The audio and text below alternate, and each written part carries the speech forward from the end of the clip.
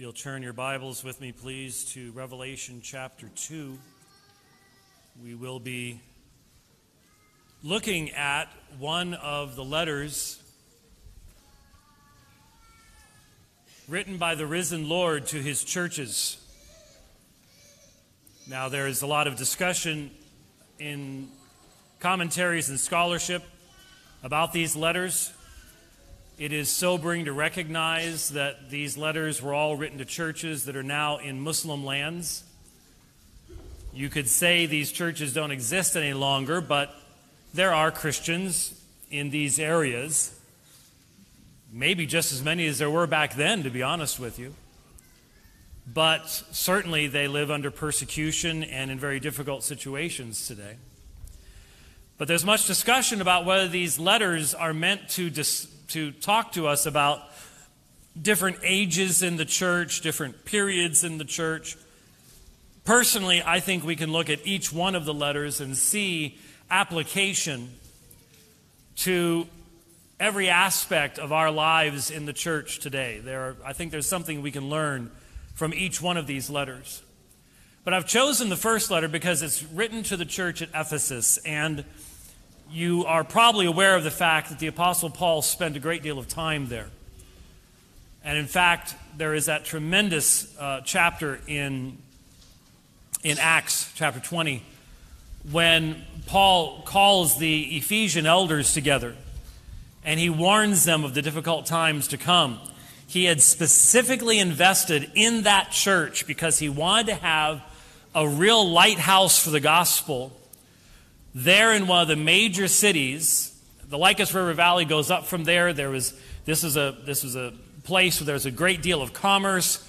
This was a place where if you have a thriving, witnessing church, the inevitable result is going to be the spread of the gospel all around the world. Now, churches back then were small. They didn't have buildings. They didn't have that luxury for literally hundreds of years. And so to have a solid church there meant certainly a fellowship no larger than ours. And yet, the risen Lord writes a letter to them. Now, if you're visiting with us, love to have you with us. We appreciate everyone who joins with us online. Though I must admit, when I do that when I'm traveling, I am always amazed at the conversations taking place in the comments to have absolutely nothing to do with what's being preached about at all. It's a little bit frustrating. I try to just ignore it or turn it off or do something like that. But you're welcome as well. But I will be honest with you. My thinking in the preparation of this sermon has been completely focused upon us as a local church, and what we can learn from this text and what encouragement we can take. We are living in a day, we are living in a month where every morning you get up, you are assaulted by the hatred of God's ways.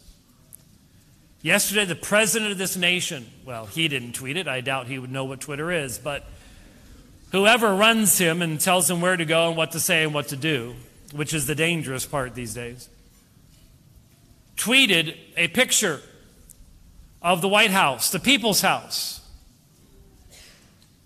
And on the center of the balcony was not the American flag. The American flag was there, but it was off to the side. The center of the balcony was the pride flag. When you put a flag, when you raise a flag over the primary building of a government, you're telling everybody who runs that government and what its ultimate commitments are. And that's where we are. That's where we've been called to serve in. And in Ephesus, there was a tremendous amount of sexual debauchery and idolatry, just like here today. The difference being, the Ephesians did not have a foundation of Christian law that they were expressing their hatred of. Instead, this was something that they had been experiencing, this form of idolatry, was something they had been experiencing for a very, very, very long time. But still, if you remember the story in Acts, when the church started growing, there's a riot there because of the deep commitment that the Ephesians had to Artemis and to their various gods and temples and deities that also had a pretty important financial element to it as well. That's always there, just like we have today. And so we have a church, and when the Lord Jesus writes to this church, he starts off saying some incredibly positive things that I think can be said about us. That's why I want us to look at this letter. So, to the angel of the church in Ephesus, write, "This is what the one holding the 7 stars in his right hand says, the one walking in the midst of the 7, it could be candlesticks or lampstands, either one. They're golden candlestick holder type things. It's not described for us specifically. Here's what and this is, by the way, if you look at the rest of the letters, this comes from the vision of the risen Lord in chapter 1. And so this is tying all of these things together. The exalted Lord, who has been enthroned in heaven, all authority is his. He's ruling the nations with a rod of iron. He's writing to his churches. His, from the world's perspective, teeny, tiny, little churches. And yet he has all authority. He is exalted. And he knows what's going on with his people. He says, I know your works. I know your deeds. And I know your toil. I know your perseverance. Think of those 3 terms. Your deeds, your works, your toil, your work, your labor, and your perseverance or your patience. The Lord Jesus knows when you serve him in his church. Tonight, as whatever group has been assigned the task, breaks down the sound equipment, takes down the speakers, vacuums under the pews because, some of the little ones lose a few Cheerios along the way. As people put the chairs away in the overflow, sometimes you might think, the Lord doesn't know. Jesus says, I know. I know. I know your deeds. I know the works that you do.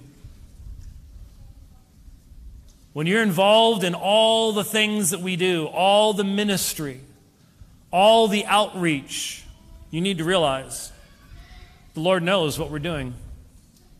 He's intimately aware of all of our motivations. He knows when you're doing what you're doing because you just have to do it, and he knows when you're doing it because you have joy and love in doing so. He knows. I know your deeds. He's not some faraway person. By his Spirit, he dwells in all of us. I know your deeds. I know your toil. That hard work. Mothers raising your children. You're 4, you're 5, you're 6, you're 7, you're 8. 9! Oh yeah! I know your toil. That you're working for the kingdom and raising those children.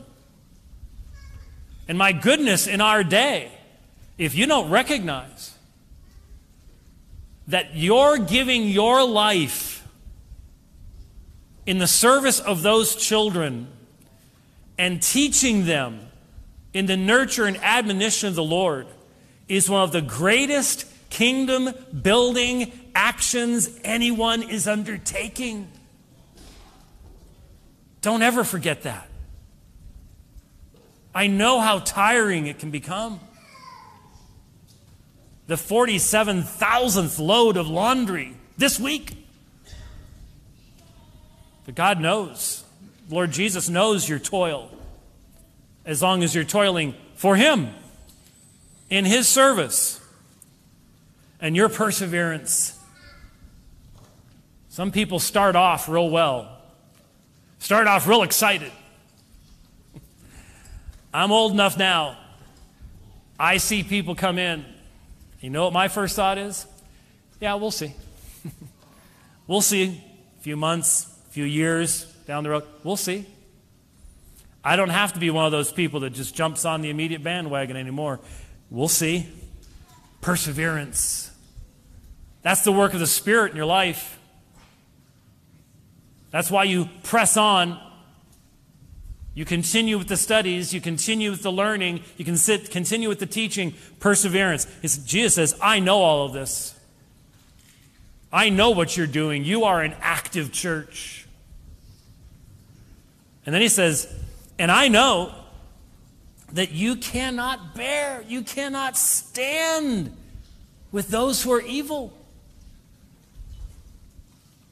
These people have discernment. And they want purity in their midst. You can't stand, you can't bear with those who are evil. That doesn't mean that they weren't witnessing to their neighbors or whatever else. We're talking about in the fellowship of the church. There is a true desire for purity and holiness. There's also doctrinal discernment. And you put to the test, you tested the ones claiming themselves to be apostles, and they're not, and you found them to be false. Wonder where they got that example from. Again, who had trained their elders? The Apostle Paul had spent years there. They had gotten the best training anyone could have. And so even when people came along who claimed to be apostles, they put them to the test. They were looking for consistency. This is not a fellowship where people are being blown about by every wind of doctrine. These are people with discernment and a solid grounding in truth. And Lord Jesus knows it. And He commends them for testing those who claim to be apostles. Oh, would that be wonderful today? How many people today are running around with a word from the Lord? It also happens to involve your sending $69.95 to their ministry. And you're not allowed to say a word. Don't quench the Spirit.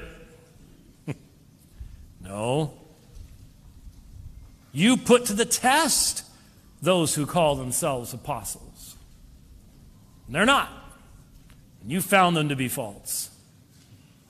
He commends them for perseverance and discernment and their deeds and their activities. This is the Lord of the church saying to a mature church, a grounded church, I know and I commend you. You're doing what your leaders have taught you to do, and they were trained to do by the Apostle Paul himself. And that in the midst of a difficult situation. It would be pretty easy. And many people today are doing it. It would be pretty easy.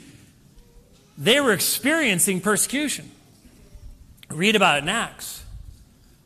And their city is filled with idolatry. And there is clearly the thinking on the part of the people in the city, these Christians are bad for business. They're bad because their beliefs do not lead people to our temples. We have all these temple prostitutes, male and female, and they're important to our economy. And these Christians, these hate-filled Christians, they don't think we should be doing these things. They have discernment. It'd be so easy for them to be quiet in the midst of the society they're in. And notice he goes on to say in verse 3, and you have perseverance, patience, and you have endured. It's interesting, it's the same terms used in the preceding verse, repeated but with different meaning. They can't endure evil, but they have endured for the name of Jesus and have not grown weary. They have endured for his name. For many years, we've been sort of looking back over the history. It's sort of scary. A guy came up to me in Tullahoma, Tennessee, a number of months ago, and he says, I've been working on a project, and I hope you all become involved with it. He's using AI, basically, to create a complete index of every dividing line program I've ever done, every debate I've ever done, every sermon I've ever preached. Fully searchable. Now, put yourself in my shoes. That's scary. That's really scary. I mean, that's like being married to a wife that remembers everything you've ever said. You know what I mean? Especially because I always talk about consistency. Okay. And it's almost done. And I've got a friend of mine that has access to a lot of it. And he'll all of a sudden post a paragraph from something 20 years ago talking about a subject I just addressed on the dividing line last week. And I'm always nervous. Thankfully, so far, I've been saying the same thing. Even though I don't remember what I said back then. I don't remember what I said last week. And you don't remember what I said last week either. That's the problem. But when you think about all the things that we are saying today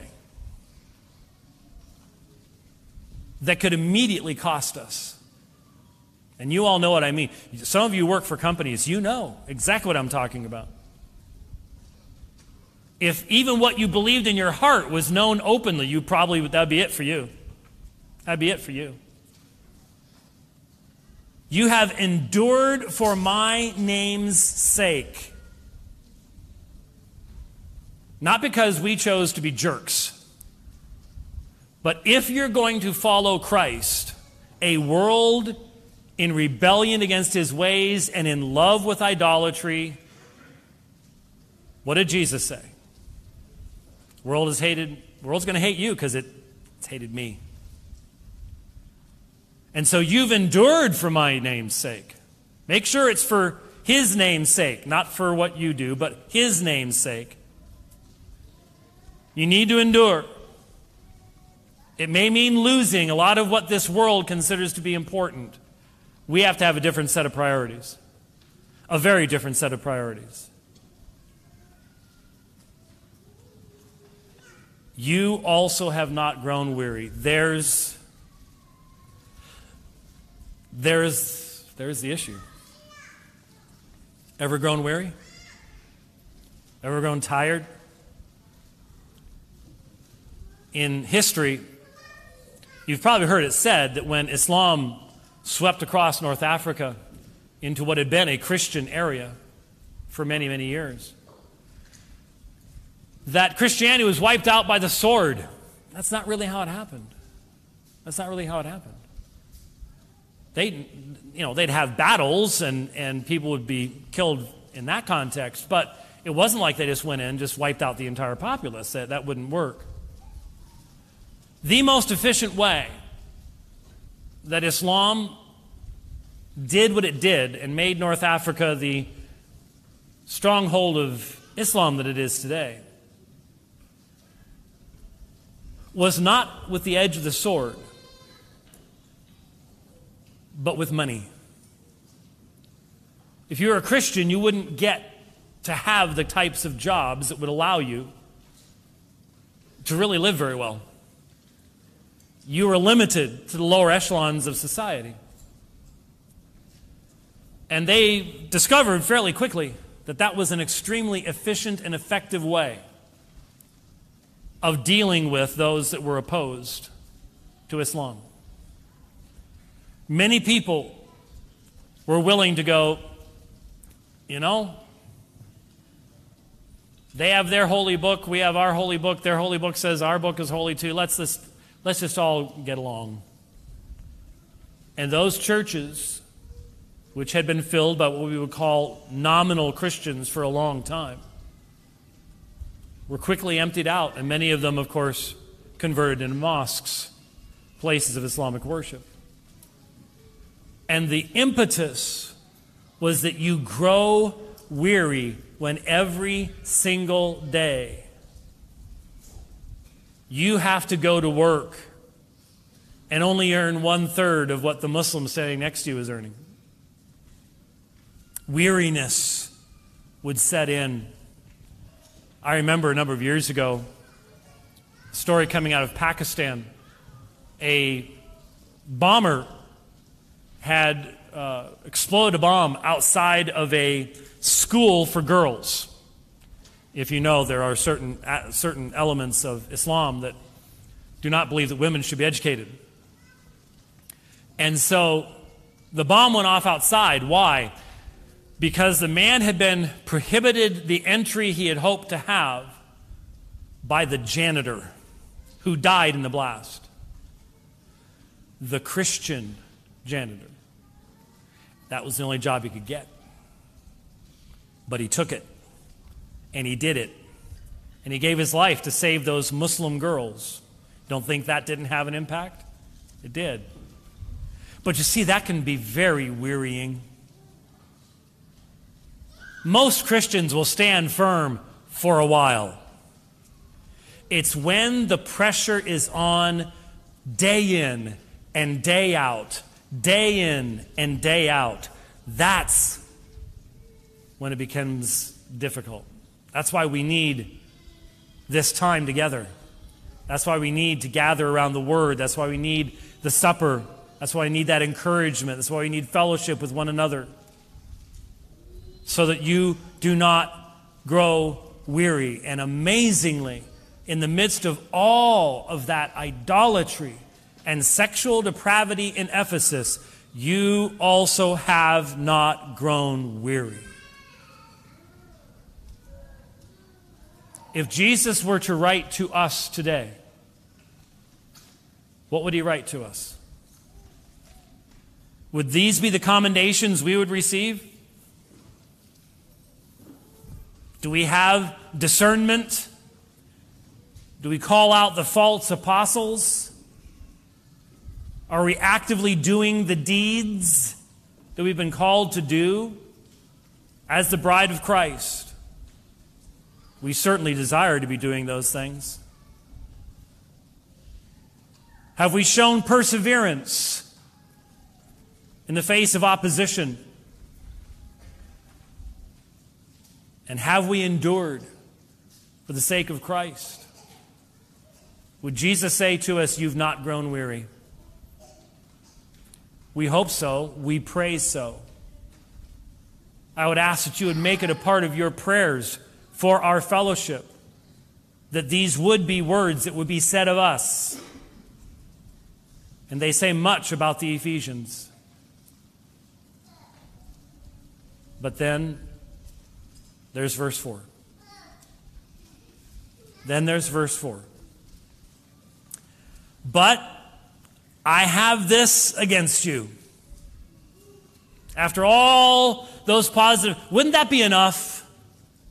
I mean, just think of all the things that stood. Shouldn't that be enough? No. Not if we truly want to serve Christ. We want to hear His divine diagnosis of our spiritual state. But I have this against you, that you have left your first love. Think about that. You've left your first love. How can that be? They've not grown weary. They've endured. They've got discernment. They're doing all the deeds and the patience. And yet, sometimes it's that very busyness that can keep us from recognizing that we've left our first love. Well, what does that even mean? Sometimes it's best to just simply read the verse and let you fill in the rest.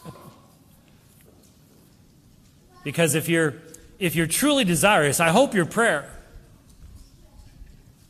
is that, Lord, I want to hear what you have to say to me from this text. And there might be a number of different ways in which we as believers, when we hear Jesus say, I have this against you, you've left your first love, that immediately we recognize what that might be in our own experience. There is some disagreement, some speculation as to exactly what that's supposed to mean, because the only thing that's said afterwards is, therefore remember from where you have fallen, and repent and do the deeds you did at first. So there is a call to remember, to think back to what your first love would be, because they had fallen from that first love. And there was a need to repent and to do the deeds you did at first. Now, some people have understood this to refer to the idea that the church at Ephesus had ceased being truly evangelistic in its outreach there in the city. They had started to become settled and comfortable with their fellowship. And maybe they were really starting to get, maybe there was a little bit of pride in how discerning they were. Maybe they sat around at fellowship meals and said, remember when those people who called themselves apostles came along and we sent them packing, didn't we? We figured that out pretty quick. We tested them. And don't we have a fellowship where everybody knows exactly what they're supposed to be doing? And we don't put up with any evil here.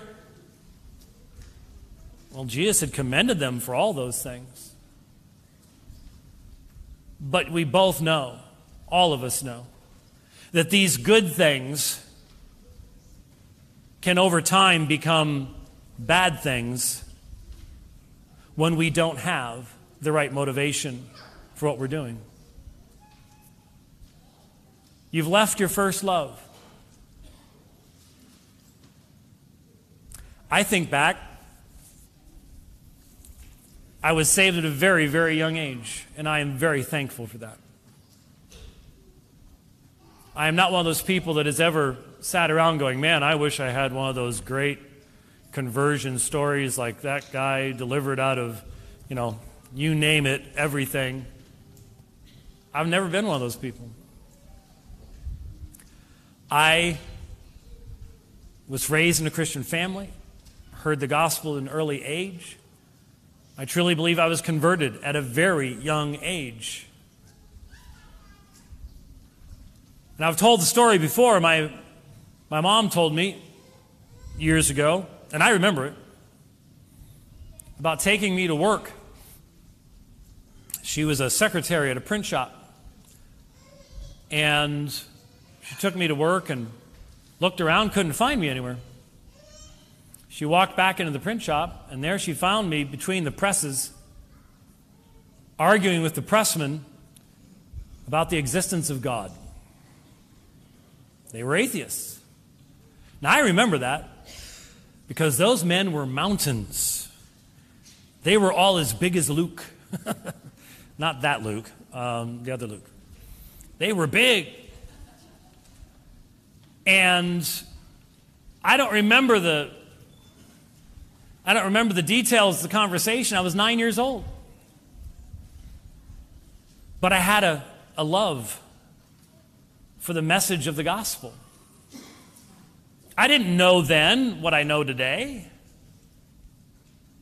But what good is it for me to know all the stuff I know today if I'm no longer sharing that, proclaiming that to those around me with the same love I had then? Right? And so I think back to those days. I think back to experience in high school where the Lord really got hold of my heart, really brought about a desire to serve Him. So starting in my junior year, I would carry a Bible on top of all of my books. And I became known as Billy Graham White, B.G. White. And I tried to have a testimony. And I had a passion. I had a love for wanting to see Christ honored and glorified in my life and how I lived. And we all know the experience of the Christian life where we have those times where we're sensitive to the Spirit's leading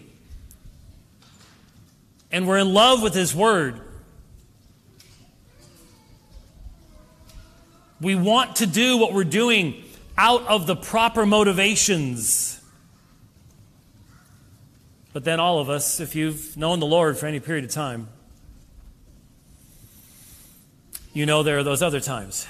And it's not like you decided you were going to get into this. It's just like you wake up one morning and it's like, wow, it's been a while. How have I become so spiritually dry? Some of you maybe have never heard of a man that meant a lot to me when I was in high school, a man by the name of Keith Green. Keith Green was one of the early names in the contemporary Christian music world.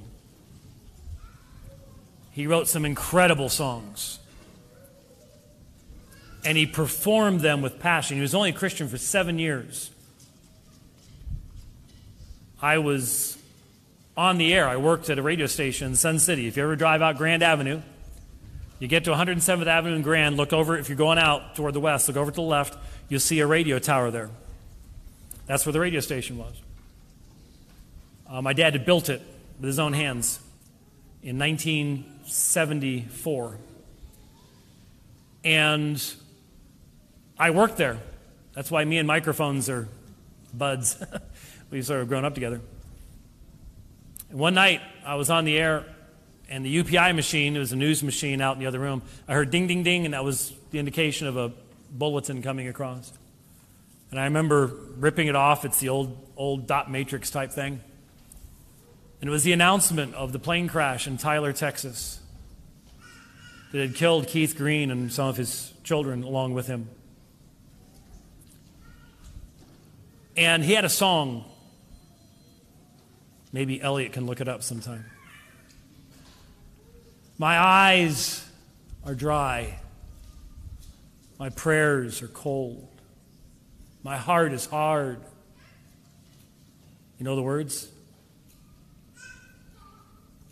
And he sang it with such passion. You knew he had experienced it.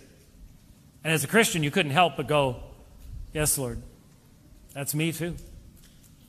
That's me too. How'd I get here? I'm still doing all the things I was doing before. I'm still going to all the studies. In fact, I lead studies. I mean, I'm always there when the doors open. And I'm involved in this type of activity and that type of activity. And yet, in the midst of all of my busyness, I've become cold. It says you've left. It means you've abandoned your first love. Sometimes things that are something has a good motivation behind it. It'd be good to learn about that stuff. It'd be good to get involved with that kind of ministry. But we all know how sometimes it's all the stuff we do that gets in the way of actually maintaining spiritual fervor, spiritual depth, prayer, love for the Word of God.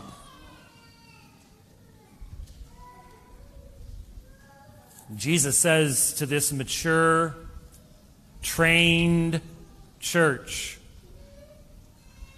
you've left your first love. So what do? Remember. Remember from where you have fallen. The same God that gave you that passion and love for His truth can give it to you again. He hasn't changed. He hasn't changed. Remember from where you have fallen.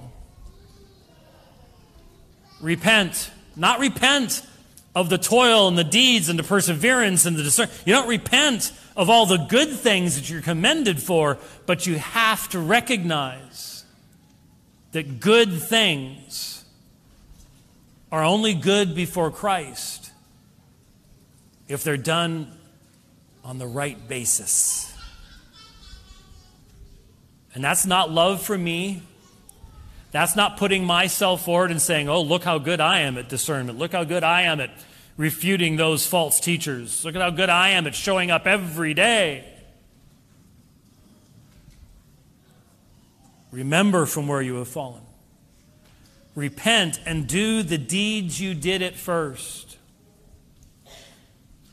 So maybe it was they had become insulated. They had gotten to a size where we're comfortable now. We don't necessarily need to have those newbies coming in. They're a little bit weird anyways. Takes so much time to get them going on the right foot, right? And maybe do the deeds you did at first meant get back out there.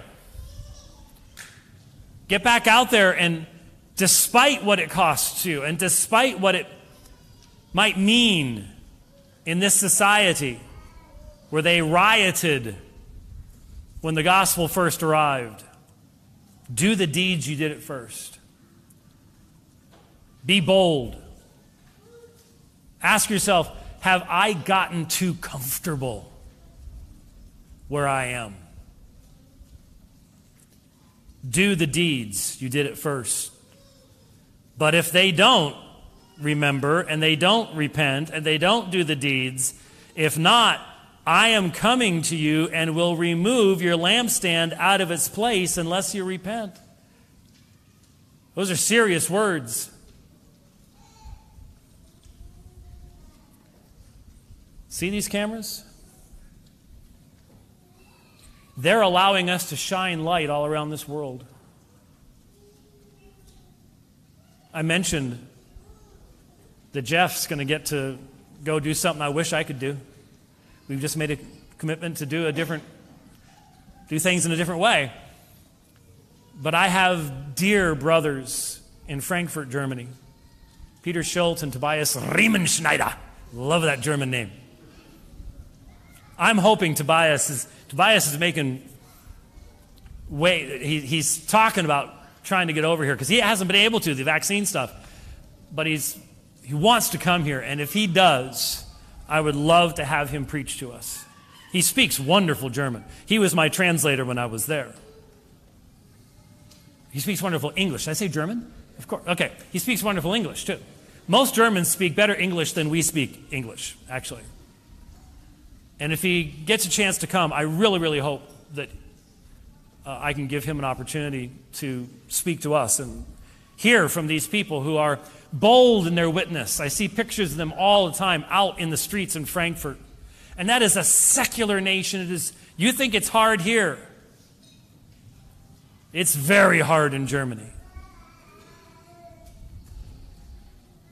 And those folks, they look at Apologia, and we were a light to them during COVID. We were such an encouragement to them and to people all over this world.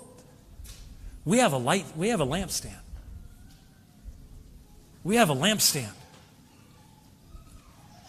And Christ says to the Ephesians, they too were well known.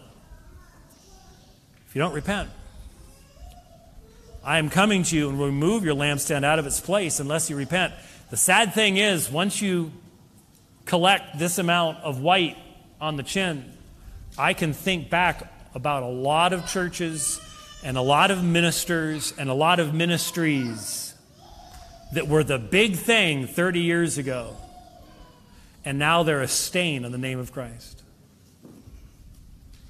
And I don't know about you, but I don't want that for us. I don't want that for us.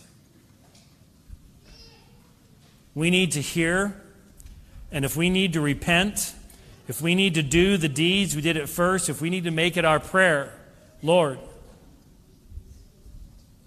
let us not abandon our first love. May the people of Apologia Church be a people that say to the whole world by how we live that we first and foremost love Christ and His gospel. Lord, don't take our lampstand out of its place. But then there's more positive. It's like there needs to be more encouragement. Yet this you do have, that you hate the deeds of the Nicolaitans, which I also hate. I tweeted about this yesterday. I said, have you ever thought about the fact that there are things that Jesus hates? My goodness, that was not popular. Because the Jesus that you can believe in this society is a Jesus that's accepting of everything. Now, we don't know a lot about the Nicolaitans. There are some people that say that the Nicolaitans, that was the beginning of a clergy laity split, and they had these people that were elevated to a higher position. I really don't know where that comes from Revelation. And there are others that said that the Nicolaitans, that they in essence were teaching, and boy, I can give you an entire denominations today that fit into this category. They were basically teaching that sexual morality as found in God's law was no longer for the church today. Oh, we might call this the Nicolaitan month. Pretty much the same thing. Maybe so. But Jesus commends them that they hate the deeds of the Nicolaitans. Now, there is a line, and we have to be careful about this. It's so easy for us to pander to our flesh and to our pride and to our anger. But at the same time, there is a proper, godly hatred of evil because Jesus has it, and His people do too.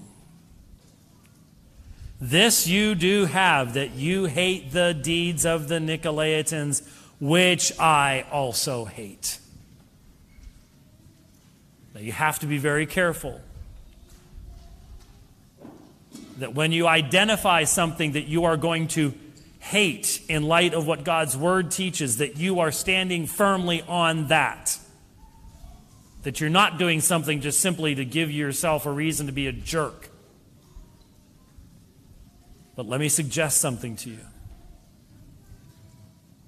When you see religious people, people who claim the name of Christ, I could give you names. When you find people who name the name of Christ in our day, that are saying they join together in the celebration of the mutilation of young children. That is something that must be hated by the Christian soul. Mutilation of little girls, mutilation of little boys, destruction of their lives. Never be a father, never be a mother. I look around this room. I was stunned when I went into the gym today. It's like, did we have 47 kids while I wasn't watching? I've never seen so many kids as we have here today. It's amazing. Nobody's on vacation. What's going on? And I look at these precious children. I look right now at parents in this room holding their children. And I think about the culture of death that is coming along. And not only murders them in the womb, but if they manage to get out of that place, let's mutilate them. I cannot imagine a greater evil. I honestly think some of the doctors at Auschwitz would look at what we're doing today and go, wow, we had never thought of that. And if you don't know what Auschwitz was, well, that didn't work very well, did it? There are things we need to hate because they are hateful to the Creator. And Jesus says, the deeds of the Nicolaitans, you hate them, which I also hate. Notice it was the deeds that were hated, not the individuals. The letter ends with this standard, he who has an ear, let him hear what the Spirit says to the churches. We need to pray that the Spirit would give us the ear to hear. Lord, what do you want us to hear from this text at this time in our church? Because he gives a promise to him who overcomes, I will grant to eat of the tree of life, which is in the paradise of God. That very tree was taken away. No, Adam. No, Eve. Lest you reach forth. Oh, no. It still exists. It's in the paradise of God.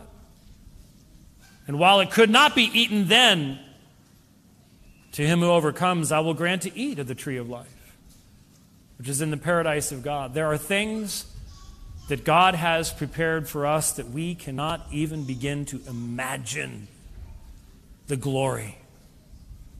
We can't begin to imagine. And yet he's prepared those things for us. And so, my friends, I wanted to be brief, and I have been. Not because I'm trying to make up for Jeff doing an hour and 20 minutes just last week. But I want you to be focused on this text, and I want you to leave this room asking yourself the question. If you're a believer, if you're a member of this church, you're a follower of Christ, and you hear those words, you've left your first love. You've left your first love. What does that say to you? There may be people here, you're not in that position at all. I'm not trying to put a guilt trip on everybody. But if you, like me, have walked with the Lord for many years, there is always a place for you and I to stop and say, Lord, have I abandoned my first love? Am I in the process of allowing something to take that place of that center in my heart? Bring me understanding, bring me conviction. And we as a body, Apologia Church, we have a bright lampstand right now. I want that lampstand to be just as bright when you all gather to put my body in the dirt. We need to pray, God, protect us, give us unity, give us love for one another. Make that lampstand, that candle to burn brightly in this very, very dark world. That's my prayer for us. Let's pray together.